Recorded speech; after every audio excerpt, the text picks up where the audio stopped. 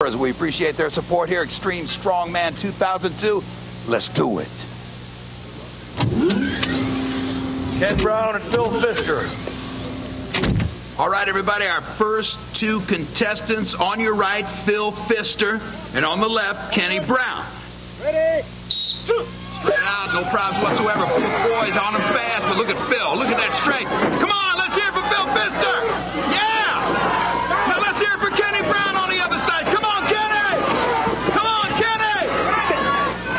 Phil Pfister, look at the face. Look at the attitude. Now he's wheelbarrowing. He's wheelbarrowing like he does in West Virginia.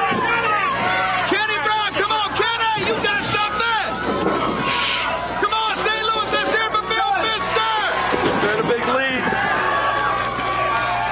Coming on strong. And let's do it for Kenny Brown!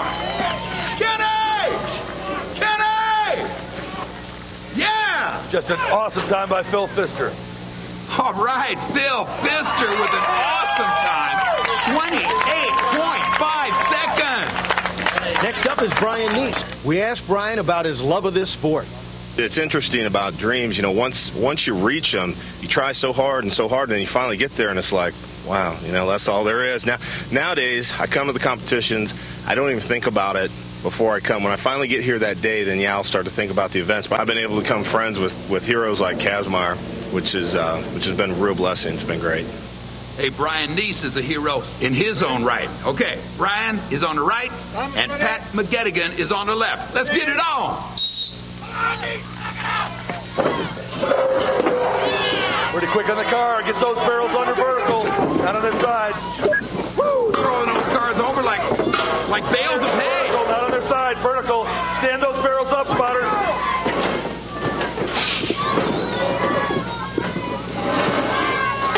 There you go. Neese and McGettigan, a dead heat at this point. First on three. McGettigan right behind him. Yes, 10 wheelbarrow race. The toughest guys in America heading down a 60-foot course. 700-800 pounds in their hands.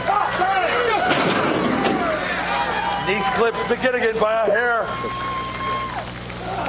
By a hair, and what a great effort by Brian Great Neese. race. 38.96. Yeah, bud.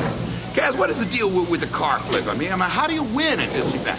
When you flip all three of these cars over, you got to have enough endurance left to deadlift this truck, hold it up, and start walking forward. Next up, on your left, Matt Matheny, and on the right, Mark Philippi. Both lifters are trying to hold on to a spot in the top 10. Here we go.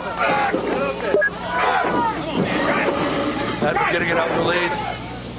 Philippi taking a run at it, giving it a big pop. Easy second for Philippi. Both on the third. Got a good one here. Got a good one here. Matheny in a slight lead.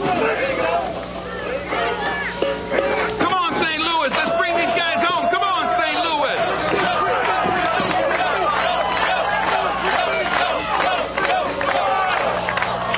We got a great race here. Philippi moving down that course good. Way to finish, guys. Good race. That's a 39-second run. Way to go, man. We're not done. The conclusion to this American Championship in just a moment.